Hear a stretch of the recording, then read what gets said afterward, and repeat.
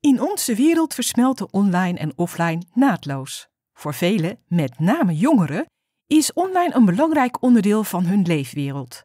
Deze wereld biedt kansen en verbinding, maar ook risico's en uitsluiting. Dit laatste vraagt om inzet op digitale weerbaarheid. Digitale weerbaarheid gaat om het begrijpen en beheersen van digitale risico's. Sociale media heeft een sterke invloed op gebruikers, vooral op kwetsbare jongeren, door online bedreigingen en een groeiende rol in hun meningsvorming. Ook beginnen polarisatie en radicalisering steeds vaker online, door verspreiding van extremistische denkbeelden. Daarom is inzet in de fysieke wereld alleen niet meer voldoende. De online wereld beïnvloedt wat er offline gebeurt. Professionals zijn bezorgd over de ontwikkelingen en de risico's daarvan.